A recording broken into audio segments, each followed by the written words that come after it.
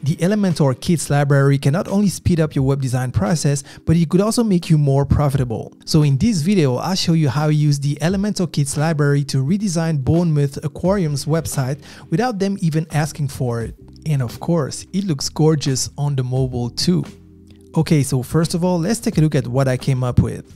Okay, initially I know that for this tutorial I wanted to redesign an aquarium website. So I went to Google and I just typed randomly aquarium Bournemouth because why not? Now just to make things clear, they did not ask me to redesign the website. This is just one of the exercises I do on this channel. I pick a random website and I just proceed on redesigning it.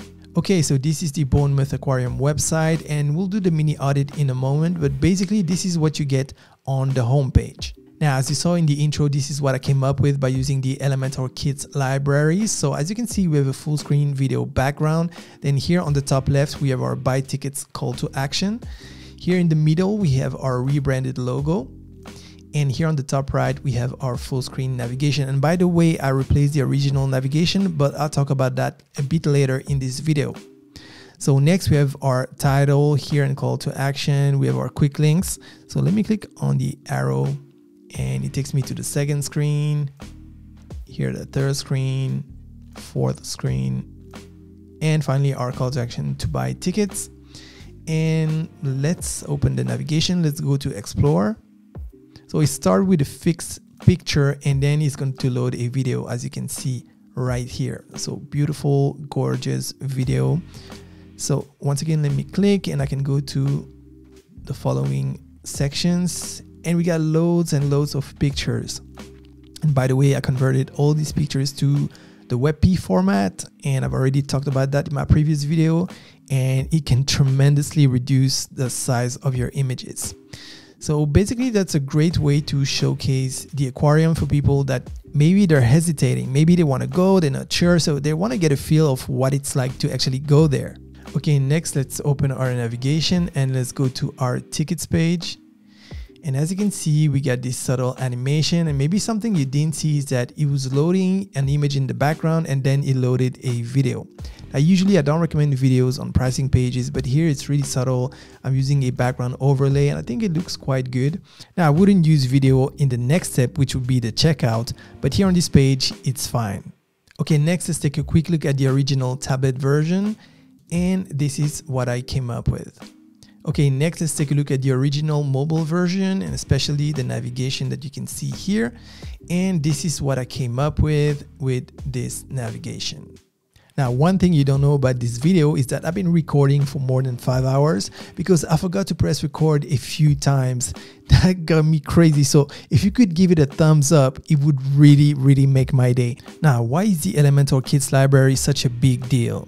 Well, whatever your level is, it allows you to build entire professional WordPress websites faster and more efficiently. Also, it's the perfect starting point for any website. Every full website kits include all essential parts. Now, of course, you can customize anything, and those designer-made kits are for any use or any industry. Next, build it once, and this one is a big one. Use it anywhere. You can export your own kits and import it for starting your next projects. And then we have global site editing, centralized control over all elements. Now, in the intro, I told you that you could actually be more profitable with the Elementor Kits library. How's that? Well, when it comes to WordPress web design, the old way, in my opinion, of doing things is that for each project, you're going to purchase a new theme. Now, those themes, usually they're beautiful, but there is an issue is that each and every time you need to relearn the logic behind the developer, how to set up the options, what options they have. And also, one of the risks is that if they stop developing the theme along the way, you may be stuck with a website that you can't update anymore. So this has happened to me before, and I promised myself I never want to be in this situation again. So for me, there's a better way. And for me, the better way is to use an ecosystem. And by ecosystem, I mean using the same theme and the same theme builder so that you know it inside out and you don't waste time with each new project. Now, as you may have guessed from the title of this video, in my ecosystem, Elementor, and more specifically Elementor Pro, is really at the foundation of this ecosystem. And if you don't have Elementor Pro yet, you will find a handy link in the description below. It really helps the channel. It doesn't cost you anything extra. And rest assured that I only recommend Elementor Pro because I absolutely love it and I use it in all my projects. Now, as mentioned, I currently use a dual pricing strategy. So the first tier is for the website that I start from a kit, whether it's my own or one that I downloaded. And the second tier is for custom websites. And as you may imagine, it's more expensive. Now, when I create custom websites, this is more or less the process, and I've already covered that, but let me go really fast. So I got my project, and then this is a redesign. And once again, this was a random redesign. I did not really redesign this website. So basically, I start from the mini audit, and I would say, okay, what needs to change? This would be the brief. Then I get my tools for my grids. I got all my assets. And next, I'm going to define the brand identity, whether it's given to me by the client, or maybe they actually hire me to change their branding. Okay, next I start the wireframing process screen by screen. So this is the hero section of the homepage, and this is what I came up with for the wireframes. And then once the client approves the wireframes, I can start designing. And as you can see, I can start designing a lot of different stuff until I'm happy about what I want to show to my client. And then I need to do the tablet version and the mobile version. Now, needless to say that can take a lot of time. So with experience, I tend to do everything within Elementor Pro, and I've created my own tool to wireframe and prototype much faster. Shameless plug for my product. I know it's called Wirementor. Now, when it comes to wireframing, you can pretty much use anything you want, and you get great free tools like Figma, or you can use pen and paper, and that's free. But whatever you use, once you go into the design phase and once it's approved, you need to develop it with Elementor Pro in our case. So that's why custom web design, which I absolutely love, can take a lot of time, and that means that it's going to be more expensive. But the thing is, depending on your market, not everybody has the budget for custom websites. Or sometimes they do have the budget, but maybe they want to hire you for other services that you provide. Maybe you do video, maybe you can do a rebranding, and maybe they have just a little cut left for the website. So what are you going to do in this case? Are you going to turn down the client and the whole project with the other services because they cannot afford the custom web design? Or are you going to be smarter? Now let's do some quick math. So as I said, I love creating custom websites, but let's imagine the following scenario. Let's imagine that one custom website takes 9 full days of work, and I'm talking about web designer developer days, so not 8 hours, but like 10 or 12 or even more. So let's say it's 9 full days, and let's say you're gonna charge 9K for it. Now, I know, don't scream. 9K might be a lot of money for you, or maybe it's really cheap, but in any case, don't scream. This is just to make it easy. I'm just going to pick easy numbers. So let's imagine 9K, but you could also divide it. You could do 900, even though I don't really advise that for custom websites, but you get the idea. So let's say 9K for 9 days of work. So 1K per day. So you complete the project, you get your 9K, and you're happy, and you should be. But that was really intensive, a lot of back and forth, especially for the design part. So a lot of reinventing the wheel, but at the end you completed the project. Now, picture this. Imagine using the Elementor Kits library, but with a little twist which I will develop later in this video. And imagine that you develop a similar website, but in 3 days. You could sell it for half the price of the custom website, so 4.5K. Well, you just increase your revenue by 50%. Yeah, because now instead of getting 1K per day, you actually got 1.5K per day. So theoretically, while you were building a custom 9K website in 9 days, you could have built 3 times 3 kits-based website for a total of 13.5K, which means an extra 4.5K for the same amount of work, or maybe even easier. Now, of course, you're gonna tell me that you could always price your custom website higher, but so could you for your kits-based websites. Now, the real beauty of this is that you can create your own kits that you can reuse again and again and again. But of course, what you do not want to do is to use the same kits over and over and over without changing anything. But let's get real and let me show you my design or redesign process. So the beginning of the process is the same. So as mentioned, this is going to be our Bournemouth Aquarium redesign. So for the beginning, my process remains the same. So here I got a screenshot of the hero section, and this is just a mini audit. Of course, I would do a more in-depth audit in real life. So this is the brief, and this is what I noticed. So the layout is too narrow in my opinion. There's too much of everything. There's no storytelling. The color palette could be improved. What about the branding? I think the branding also could be improved. And why redirecting to socials, as I can see here, but I know most people do that. I just don't agree with this. I think it should actually do the opposite, is get people from your socials onto your website. But once they're into your website, why would you want to drive them away? Just imagine you're at a shop, you're in a mall, people get to your shop and you're like, no, just go outside, just go look at our advertisement. You're already in the shop. Okay, next we need to craft our sitemap with the client. I made this really simple on purpose, just for teaching purposes. So we got a homepage, explore, tickets, access, and contact. And I'm going to show you the home, explore, and tickets in the process. Now let's imagine that a rebranding is part of the mission. Now I'm not saying the logo is bad. I'm just saying, in my opinion, it really could be improved. And I often tell my clients, I may be a digital alchemist, but I'm not Gandalf or Harry Potter. If the branding is not tight, if the branding is not slick and looking good, it's going to be hard for me to create a nice website. Now, it's never easy to talk about these things because sometimes the client has done the logo themselves, but really what I'm trying to do is to separate the subjective part from the objective part. And I always come up with really objective ways to measure if a logo is efficient or not. And I've already covered that here on the channel. Now, when I work on a rebranding, actually don't just work on the logo. The logo is just the tip of the iceberg. But for the sake of this tutorial, I'm just gonna make it way faster. So basically, I'm gonna start typing the name of the client with a lot of various fonts. And then I pick a font that I like, and usually I have much more font and screens than that, but you get the idea. So I picked this one here. So I put it here on its own, looking good. And then I start trying to think about what could I use. So I thought, okay, I could use a wave, and this is not the final logo, but I had the idea that I'm just going to subtract that wave from the text, which is what I did here, and I thought it looked good. So this is the final version in black and white, and this is with some color. And by the way, if you want to know how to create a killer brand identity for yourself or for your clients, I created the free brand identity guidelines that you can download on my website.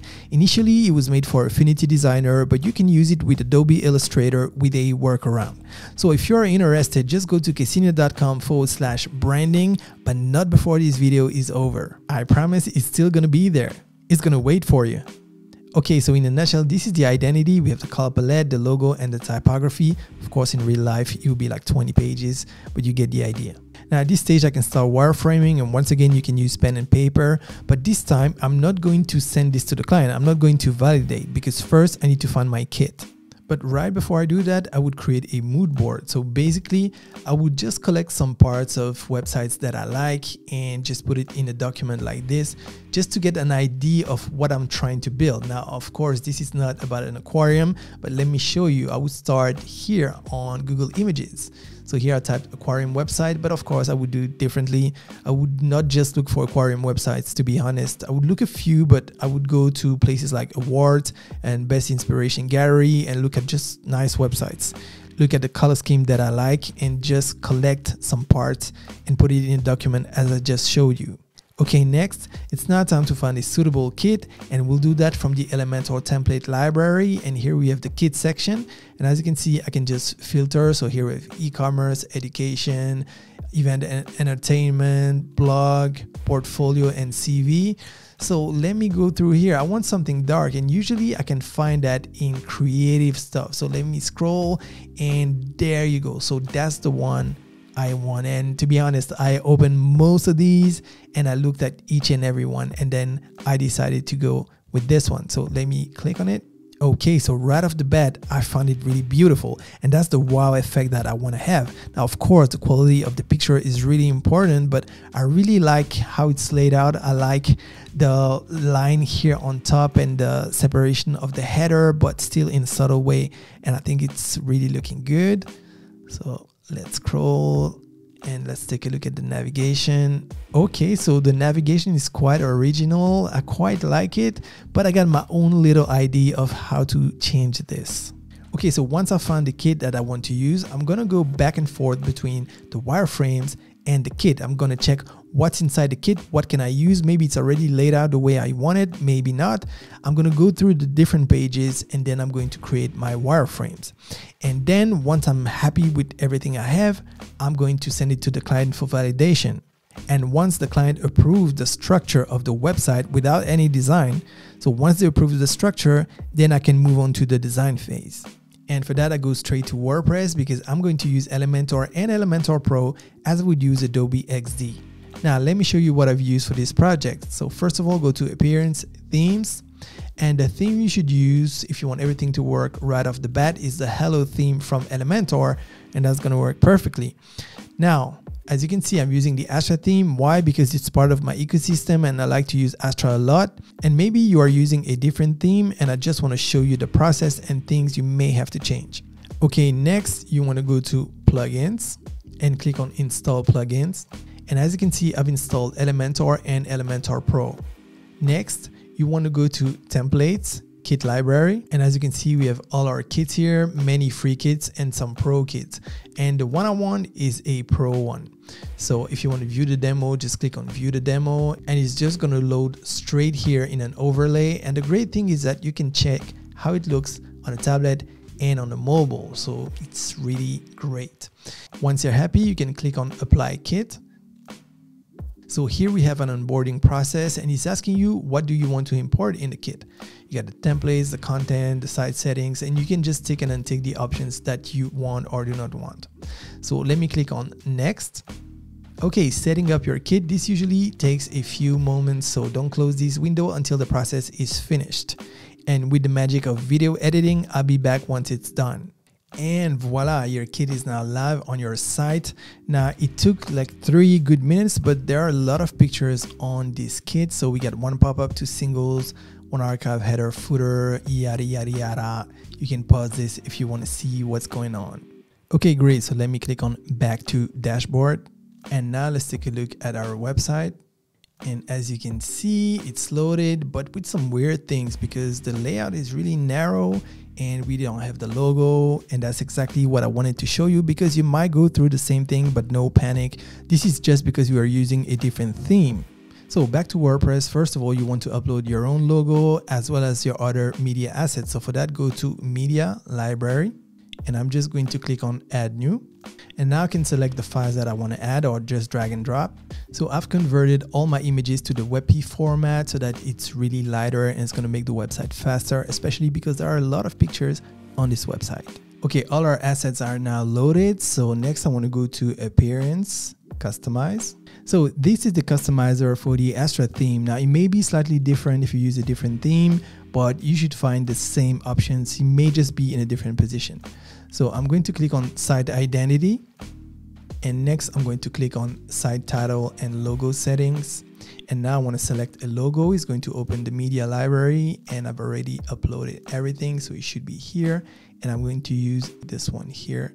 Click on Select. And it's white on white, that's why you don't see anything, but I'm just going to click on Skip Cropping. And as you can see, it reloaded the page and now we have the right logo. Okay, next, let's take care of the container width of this page and the whole website. So let me go back. Then I want to click on Global. Then I want to click on Container. And as you can see, he's got a container width of 1200 pixels. You may like that, but I want a fully stretched layout, just like in the demo. Let me just click on Publish. Okay, now let's go back to the front end and let me refresh the page. Okay, we have our logo, and now as I scroll, as you can see, it's full width. Okay, next you want to go to Pages, All Pages. Then you want to look at some of the pages, so you just click on View and just take a look at the pages, see how they're laid out, and it's going to give you some ideas to start actually designing your own website. So in our case, if you remember, we're going to have the homepage, Explore, Tickets, Access, and Contact. So if I go back, we already have the homepage, which we have here. We already have the contact page. So we need to create the Explore, Tickets, and Access pages. Now the Explore page is actually going to look similar to the Nature page. So if I click on View, so this is the Nature page, and actually I'm not going to change much here. I'm just going to change the pictures, maybe add a call to action. So let me just go back. I'm going to click on Quick Edit, and then I'm just going to change this to Explore, and also for the permalink. Same thing for the tickets page, because I'm going to use the same layout as in the About page. So if I click on View, this is our About page, and I'm going to use it as a base. So let me go back. Let me hover over the name of the page, click on Quick Edit, and I'm just going to type tickets, and same thing for the permalink. Okay, click on Updates. Okay, and last but not least, I need to create the access page. So let me click on add new, get a new page. And let me type access. And because I'm using the Astra theme, I'm just going to tick disable title, publish, and once again, publish. Now in a real life scenario, I would leave all the pages until I've completed the project, then I would delete those pages. But now I just want to make it clean. So I'm just going to delete what I don't need. Okay, so now I got my 5 pages. Next, I want to create some menus. So let me go to appearance, menus. Okay, so first I'm going to create a quick menu. So let me call it quick menu. Then I want to click on create menu. Okay, next I can add items to my quick menu. So I'm going to add access, explore, and tickets. Click add to menu, and I'm just going to change the order like this. Okay, and once I'm happy, once again, click on save menu. Okay, next I'm going to create a new menu. So click on create a new menu, and I'm going to call it main menu, and I'm going to tick the option primary menu.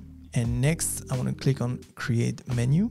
And once again, I want to add all the items. I only have 4 here, so I'm going to click on view all. Now I got all my pages. Let me click on add menu, and I'm just going to change the order once again. There you go. And once I'm happy, click on save menu.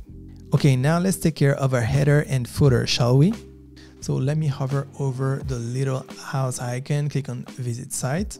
So as you can see, looking good, but there are some things I want to change, like I want to remove the social media and put a call to action. Logo is fine, and I want to link here the navicon actually to the pop-up, because now if I click, as you can see, I'm clicking but nothing happens. So for that, just hover over where it says edit with Elementor and click on header. Okay, so now we are in edit mode for the header, and the first thing I'm going to do is to just remove this. Now I'm just going to speed up the process, and I will pause and talk when there's something I want you to focus on. Okay, let's refresh. Okay, so it's working fine. But if I click on the navicon, it still doesn't do anything where I click. So let's fix this. Okay, so let me hover over the navicon icon, and then where it says link, you see the wrench icon, click on it, and where it says all, click and type the name of the pop-up, which is the name of the pop-up from the kit, and it's menu pop-up. Okay, let's click on update. Okay, now let's refresh. And now if I click on the navicon, as you can see, it works fine. And as I told you before, I'm going to change this navigation, but more on that later. So let me close this. And now if I scroll to the bottom, as you can see, we have a big white space here that we want to change. So once again, for that, you want to hover over where it says edit with Elementor and click on footer. Okay, and now when I hover over the column, you can see that there's an item here, and if I click, it's the site logo, and it makes sense because we picked the white version of the logo, so that's why you don't see anything. So what we can do is just remove this, then click on the widgets icon and type image, and then I'm just going to drag and drop an image, click on the image, and I'm just going to pick this logo here, center it, and then I'm going to give it a width of 180 pixels, looking good. And while I'm at it, I'm just going to change the menu here, because by default it picks the main menu, which makes sense, but we want the quick menu with only 3 items. So click on update, and now when I refresh the front end, as you can see, we have our logo here and the menu as it should be. Okay, next let's create our content. So for that, you want to go to pages, all pages. So let's start with our home page. So you want to hover over the home page and click on edit with Elementor. Okay, so let's get started.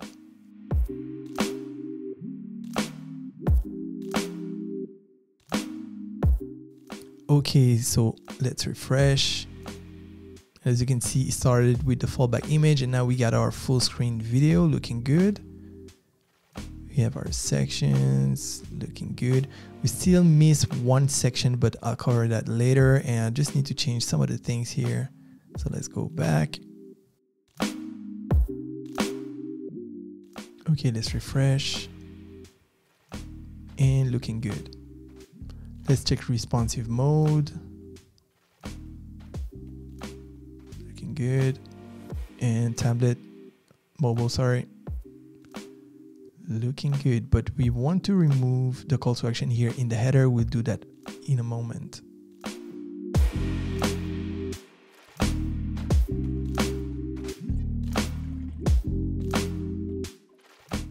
Okay, that's how I want it.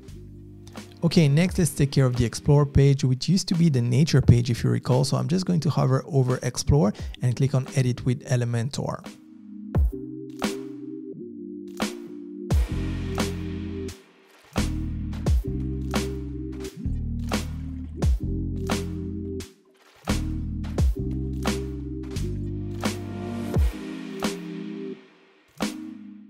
Okay, back on the front, let's refresh the page. And as you can see, we have a different videos looking beautiful. And as we scroll, we have all the various images that we've just changed. And with the last section here at the bottom with the call to action. And it's basically this section that I want to copy over to the home page. That's why I said that it wasn't finished for the home page. So let's go back. So I'm just going to right click, copy the section, then go back to the home page. And I'm just going to paste this section, and that's going to be my bottom call to action for those two pages. Okay, next let's take care of our tickets page. So for that, I want to click on Edit with Elementor. And if you recall, initially this was our About Me page. So let's get started.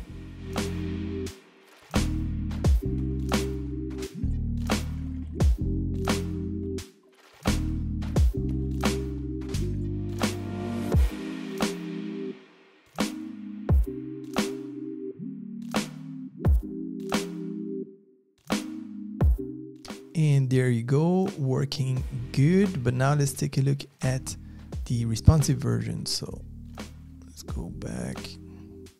Okay, let's fix this.